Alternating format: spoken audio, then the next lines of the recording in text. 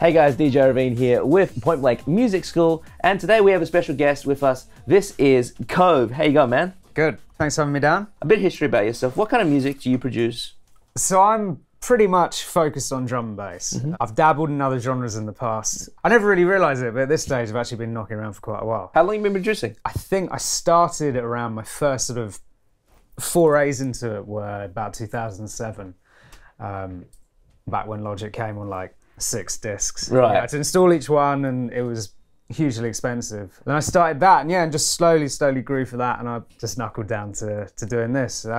Really doing it full on, probably about since 2012, I think my first record came out. And you've been using Logic the whole time? Yeah, all the way through from 7 up to X now. Awesome. So tell us a little bit about the track that we're going to be taking a look at today. So today we're going through my newest one called Echoes, which is a bit of a shift for me recently because I've been doing a lot more dancefloor stuff, but this is sort of a bit of a throwback to my more sort of liquid rolling roots. I hadn't done a vocal track for a while, just been sort of working with samples and really going back to how I was working. But with this one, I'd done a session a few years ago with a singer called Ben Duffy from a band called Finesse Solar. We just got together and we originally wrote this as a house tune with the potential that it would go on, you pitch it and publishing, all that route. But I loved the tune and I just sort of sat on it and worked on it a tiny bit here and there. And then I thought, okay, I'll drop it in a set, and I found a few appropriate moments where I could drop it. Well, let's go and have a listen to the track.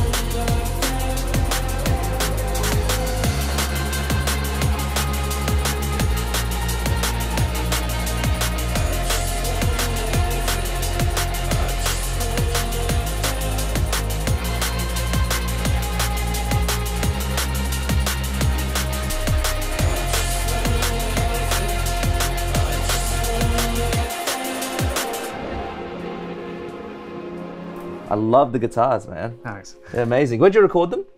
So this was all done just at my old home studio when I lived back in Woolwich. Yeah, just sat there plugging away. Nice. So what, you had some distortion on the guitar already, or? Yeah, so I mean, these were pretty much DI straight into the computer. Right. Dry? Yeah, so if you take all of that off, it's an incredibly uninspiring. Yeah, just DI straight in here. And then, I feel like a lot of Logic's plugins are quite underrated, and especially this pedal board one, because it is such a long-winded process to get your pedals out, get them all in, make sure there's not noise going on in the signal path, whereas these ones work really well. As you see, I mean, I've got, 8 or 9 different pedals on here. Like little secret ones like their Space Echo emulation and the Spring Reverb. They're fantastic working on anything else in the mix.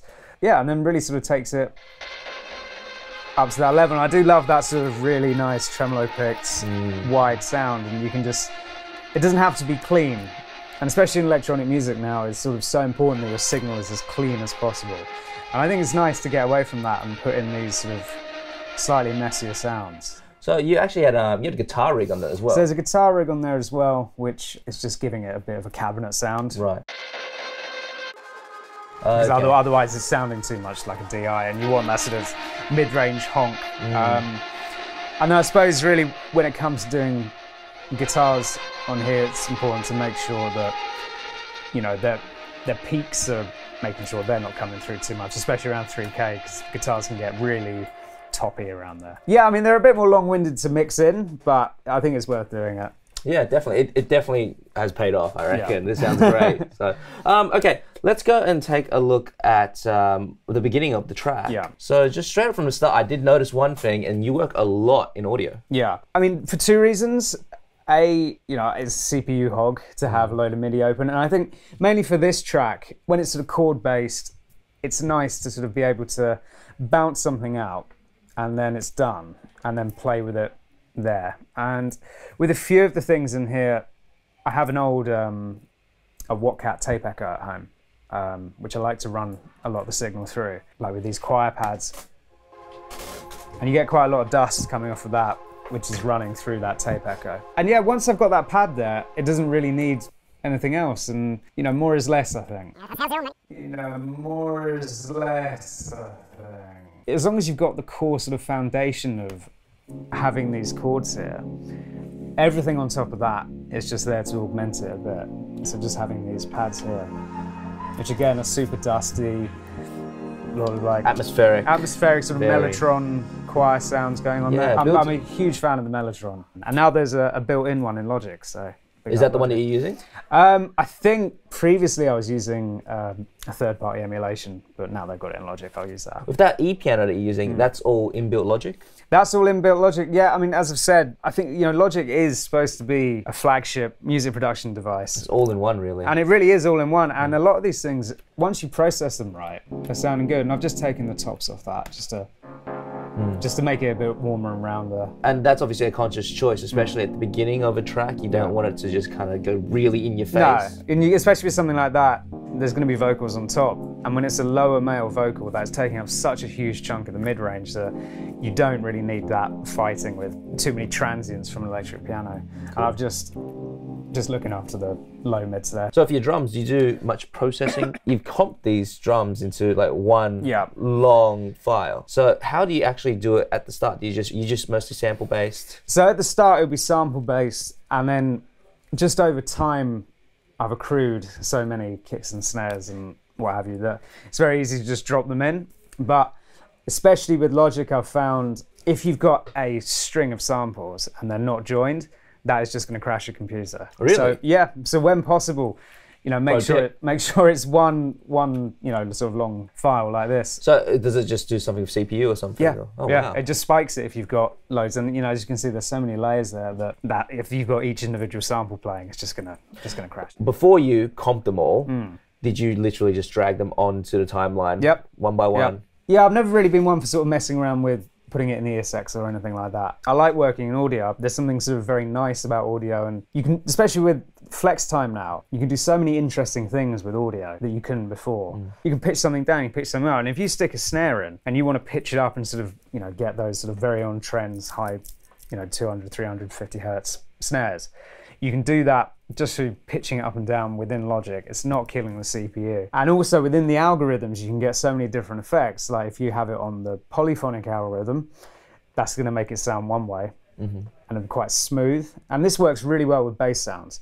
So if you have a bass womp and you have it on a polyphonic algorithm, it's going to sound really smooth. But then if you put that into monophonic, it's going to sound crunchy.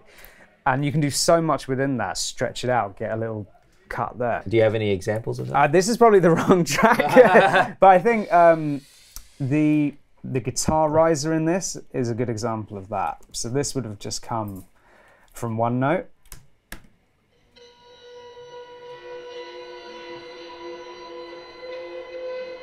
So that's just been one note that's been stretched out, and because there's a slight bend in there, over time that's turning it into this sort of atonal riser that I think is much more interesting than just having a, you know, going on. Well, back to drums. Do you have anything that you do to them processing-wise? I'm a big lover of saturation and tape emulation, and I think it gives a lot of stuff a nice roundness Whereas if you've got too many snares, and you know, your transients are all at the same time, that's going to start causing havoc. And with saturation, it's never as aggressive as distortion, but you're still getting that transient being rounded off. I mean, that's probably not the scientific way of explaining it, but it seems to work nicely. So such on this kick layer I've got here,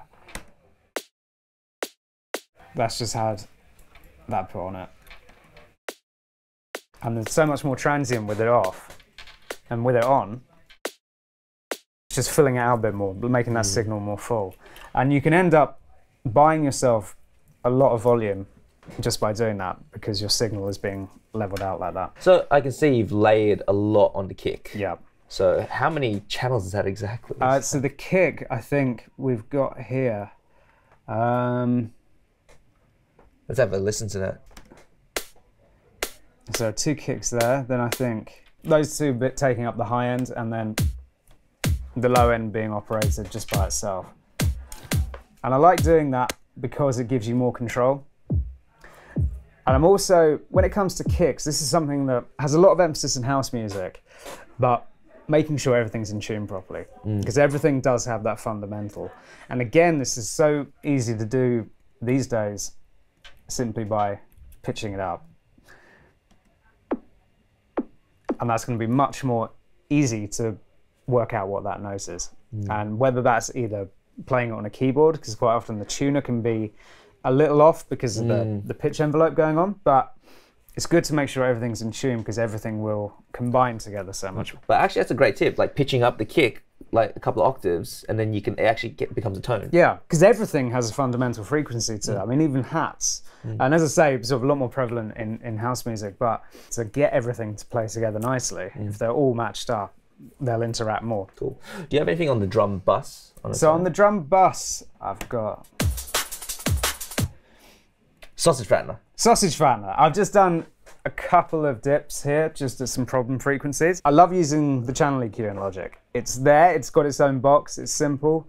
And from my personal perspective, I can't tell a huge amount of difference when you're cutting frequencies between this and an analog emulation. Or yeah, I mean, even the Fab filter's great, but I've just got so used to this over time that, you know, it works. Yeah, it's the same for me. I use Ableton personally, but I use the EQ8, which is the inbuilt one. Just because it's just there, it's easy. Yeah. Then I've also got this, which is a great little plugin, which is the MV2 from Waves. And what this does,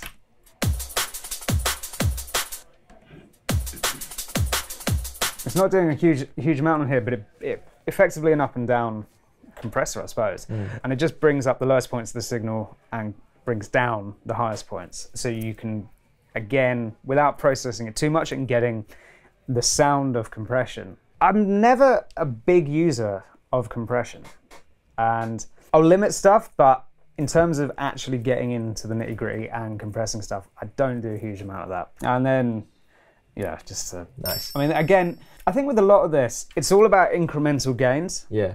So if you've got sausage fattener, don't put it to 80%. Unless that's what you want. Unless that's what you want, because it can do great things. And even when it comes to saturation and things like that, tiny amounts over time as marginal gains, and they will all come to add up to something much fuller. So I've always kind of just wondered, because I've never really found the answer to this, but what is sausage fattener actually doing? I think it's a lot of compression and a lot of dry, and I think the color might just be some sort of shelving EQ or something. It does something to the dynamics. Yeah. Like if you turn it up, it's more like you get more high frequencies or low frequencies, something like that. But I mean, brilliant, really. Two knobs, two knobs, and great. Funny little lad there. So that's good. And then I think I've just rolled off the very, very lows there. Yeah, just to make sure nothing's fighting too much with the sub. But aside from that, not a huge amount of processing. It's just samples I've accrued over time, layered together so they interact well. I think what might be of interest is the hats in this, because there are an awful lot of hat layers, but it's all about how they interact as one rhythm, and they're all their different tones and timbres all coming together.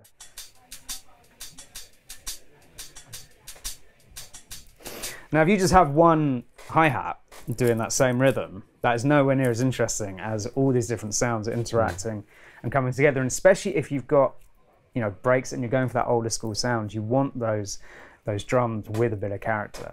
I think also it's worth noting when it comes to hi-hats, again, this is all talking about frequencies and making sure nothing's fighting there and dipping where ones are hitting. So a lot of a hi-hat is in the mid-range and getting a bit of thump, especially if it's something with a lot of character and tone to it. So you want some of it to take over the mid-range and some to take out that high hiss, rather than having just a hiss going on, because then it won't really sound like a hi-hat. Yeah, I think that's also quite important as well, and mixing it is quite important, because I've heard so many tracks out there where the hats are mixed so loud, it literally hurts to turn it. Like, you turn it up at a regular volume and all you hear is hats. Yeah, high-end balance is always, I think that's the holy grail, really, of music production, is the low-end balance and the high-end balance. And you want your hi-hats to be that high-end, but if you have too much of it, as you say, you're just getting white noise hiss. And if you listen to, you know, rock records or funk records or anything like that, that hi-hat isn't taking up that real sort of fizz area. It's taking up a lot of the rhythm, and you've got to remember it's a rhythm instrument, not an effect. So by having all those layers interacting with each other, you're getting much more of a sort of old school groove feel to it. Cool, let's go into the first part where the bass comes in. Yeah, so we've got, big up for my organisation. Honestly, it's pretty good. You've got everything coloured. You should have seen it before I organised it. Right, here we go. Here's the bass. So this is a pretty simple bass line, because it's a vocal tune, you don't really need anything too over the top. Because if you start putting growls and stuff in there, then that's just unnecessary stuff going on. You want the focus to be on there. So it's really there just to serve as an underlay to the harmony and make sure that it's all sort of feeling full. And in full, it sounds like this.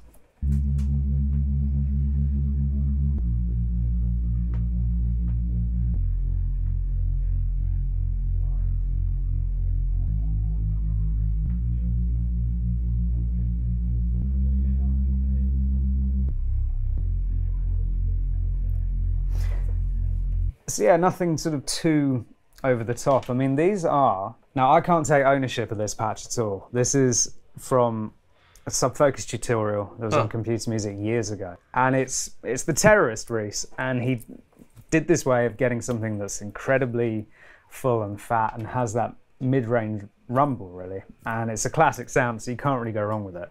Because especially when it comes to drum and bass, a lot of like emphasis put on, you've got to have this sine wave under everything all the time. But a sine wave in and on itself isn't that interesting at all. There's no, well, it's just one harmonic. It's good to make sure that there's something reinforcing that as well. Now, whether that's low passing a saw, so you've got harmonics there, or doing something like this where you've got that big fat bass line there. This one's in mono, just going straight down the middle. And this one here is, I've effectively made a bandpass there. And I just want that area to be emphasized a lot more in the stereo. And as you can see, I've got the wet way up there. So it's going to be flapping about.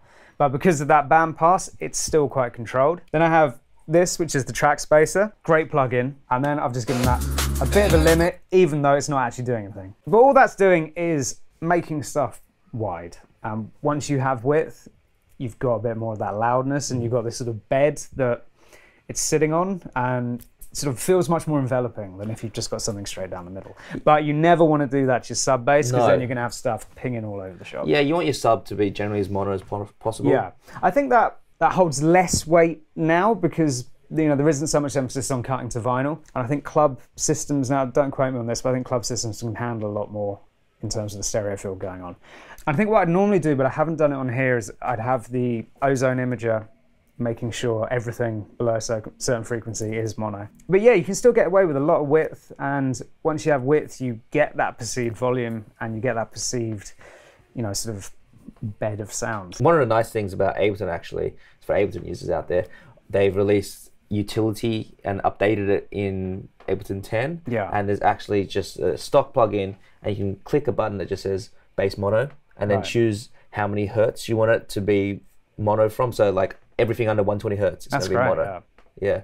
So Logic will have that in about 5 years, probably. It took them a long time to get out of the warp flex thing. So yeah, there you go. And I think on this bass, I've just got another layer of this with another chorus on it, just to widen that even more. But that's so low in the mix that it's probably not doing a huge amount there. And that goes on throughout the whole track, right? It doesn't change? No, I feel like there's enough interest going on in the other aspects of the track. You've got to be interesting in your note selection and make sure you're playing with the rhythm of the track rather than just having, you know, a long F and then D sharp, whatever. But yeah, just good to make sure that everything is interacting with each other. That's what I think. So all of this purple stuff here, is that the vocal area? This is the vocal, and it's a bit of a hodgepodge of a vocal.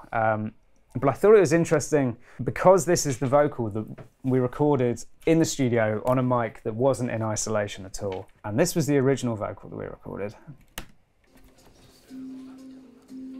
Hazy, we're drawing in the night air. In slow-mo, and I know we're letting go of our hearts and our head. So we used the scratch vocal, and I think so much of what I love about this track is that sort of vocal, and it's not a perfect vocal.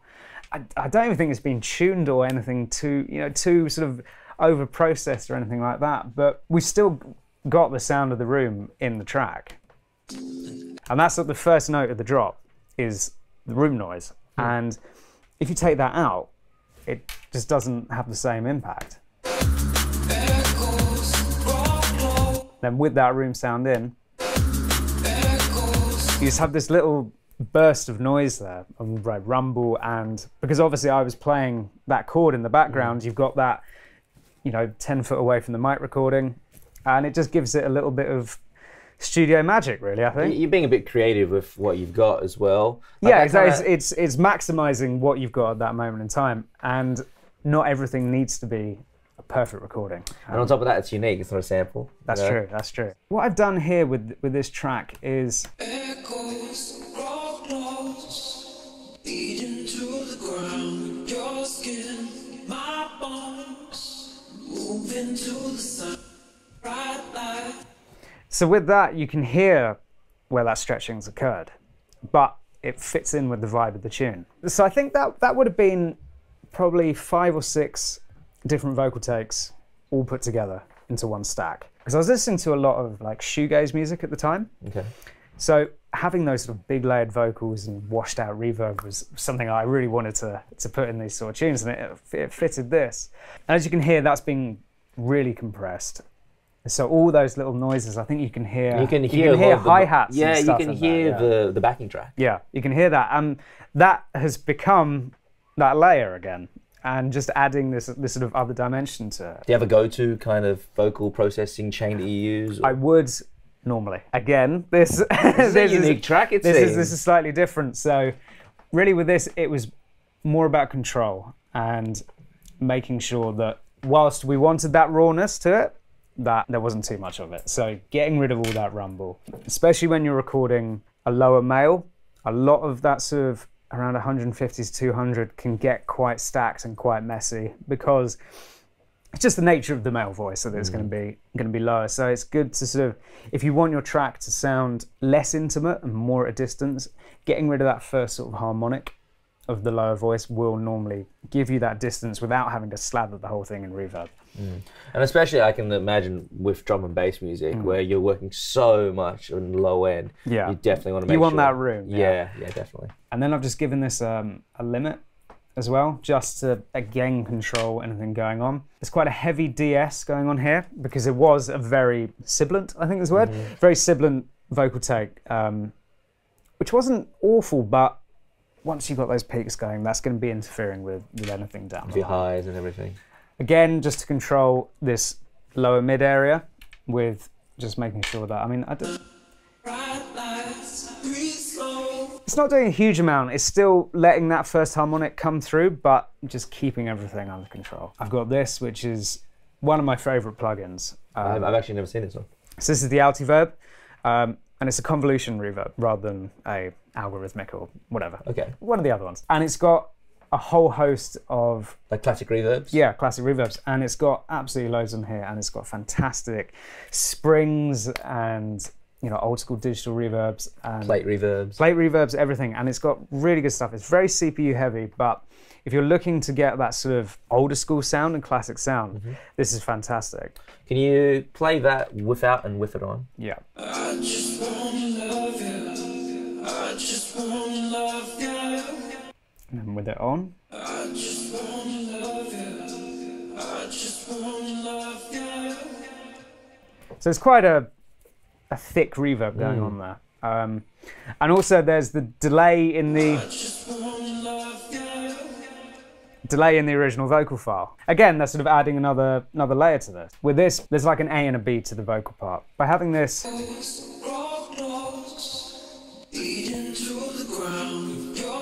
so this redux vocal here, as I've named it, is the raw vocal files bounced out, and then I've tried to edit as much as I can to keep it as clean as possible. And the idea being that we were going to clean everything up and put it like that until we put the old vocal back on. So I've got these two vocal files that are the same, but processed entirely differently, interacting together. And again, this is a copy of that. So altogether, echoes, close, bleeding to the ground. Your skin, my bones, moving to the sound. and because we got the A and the B part of the vocal, I wanted the difference between those. So the second part of that, this copy that I have, I've sampled delayed, so it's getting so much wider. So you're getting the first part of the chorus and then the response getting wide. And with these hard compressed copies, I've just made sure there's no crackle going on there. This is great, super useful for compressing basses too much or adding a lot of top end. You can get artifacts, and this is really good at quietly getting rid of them. And then here, I've just added a bit of top end, like a nice shelf, just to get that nice sheen that we all want, really. And then a trusty de-esser to make sure there's nothing harsh coming through. What did you actually record this on? Like, I think this was on my £20 AKG mic that I had knocking around. No pop shield, nothing. See, this is the thing, guys. This is what people don't understand, is you don't need expensive gear to make great music. No. We've had people coming on here and they're showing a track that it's got 1 million streams on Spotify, and they're like, yeah, I recorded the vocal on my iPhone. Well, this is it. And, technology has got us to the stage now where we can do stuff like that. If it works, it works. There's no right and wrong way of doing it. So if you record it on a cheap mic, who cares? Yeah, it doesn't matter. True. So also here, I've made some sort of effects, some rises out the vocal as well.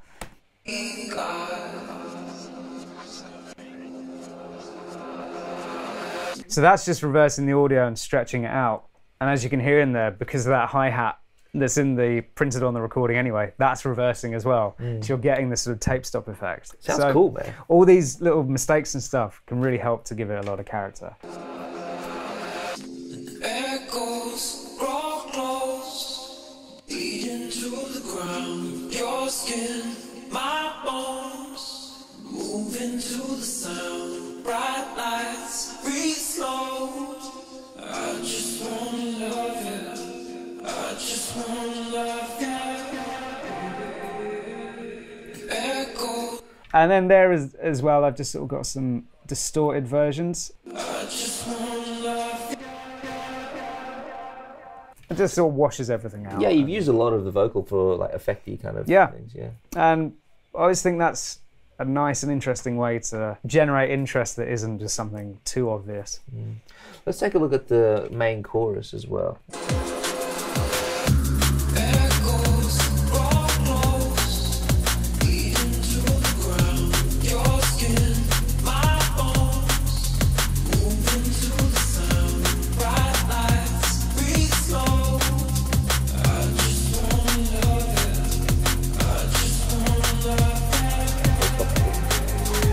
So the main chorus, you've just got drums and the bass going. So drums, bass, and it's a quiet, which has sort of got this rotor cabinet on it, giving that sort of old school 70s spinning sound. But that's not really high in the mix at all, because there's all this other stuff going on, and all those sort of sounds from the vocal are doing that job for me, really.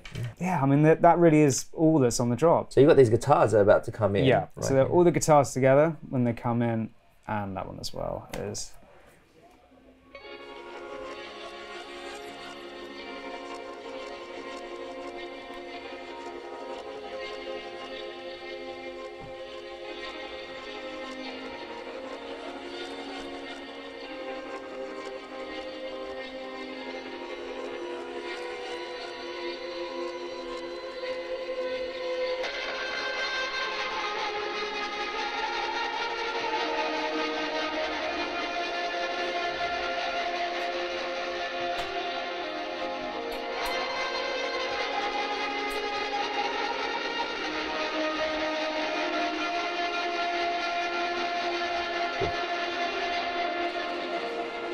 You know, if you played that to me and you didn't tell me it was a drum and bass track, I would never know. No, it does sort of have that vibe to it. I love that reverse bit. Yeah, so there are two reverse lines. There's this higher one, which is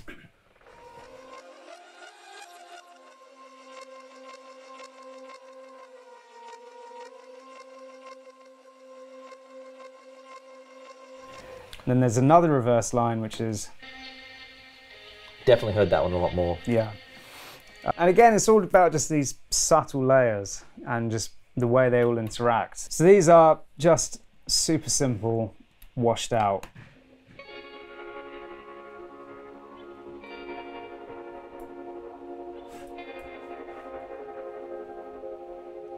Just very lazily strummed, you know, tremolo. Your classic sort of chill out beach sort of Surf chord bus. Yeah, surf chord bus, exactly. Huge amount of pedal board and this space echo emulation that I keep on going on about. Again, as I've said about guitars, just making control and making sure that there's not a lot of mid-range popping out and everything like that, really. I'm all for guitar going on tracks, but don't just plug your Squire into guitar rig and start strumming away. There has to be a little bit of thought involved. You have to treat it like it is, you know, its own entity. And, you know, like we were talking about with vocals, and at the end of the day, you do want that sort of nice recorded mic sound, and to sort of think about it in that way, really. I'm a big fan of making sure that there's atmospheric noise and a lot of sort of incidentals in there as well. So throughout the whole track, this is running, which is just a crackle, vinyl crackle. And subconsciously, as soon as we hear vinyl crackle, we're going, oh, cool, old. Yeah. So again, just sort of bolstering that sort of old school vinyl-y analog sound. And then I've got this sort of thunder effect in, just to put it in a place. And also I've got this as a rhythm line, which is in the intro and the breakdown, which is just crickets. Did you tune the crickets? Did you tune the crickets? The crickets aren't tuned, but they're time stretched. I think that's hugely important, to make sure that there's an atmosphere and a place to give your track context before the lyrics or anything comes in. There's just a few more effects and stuff, which isn't anything too sort of over the top.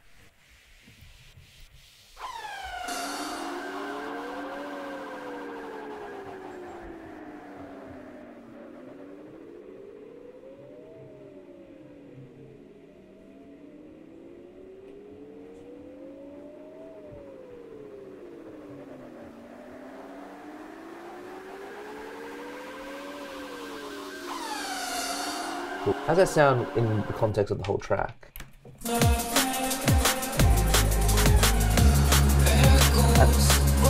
I can see what you've done there, because what that does is it kind of gets you ready for the next section of the track. It's there, but it's not too prevalent. One last thing is, do you master yourself, or do you send it off? So this one I did end up mastering myself. I'm not sure what, I think it was pretty simple. That was just a little bit of multi-band compression just to control the low end. And then what I would have done on this is just to use Ozone 8 on there. What I would have ended up doing is using the dynamic EQ to locate and control any problem areas, and then dip them down, but only very, very subtly. And then just from there, to make it loud,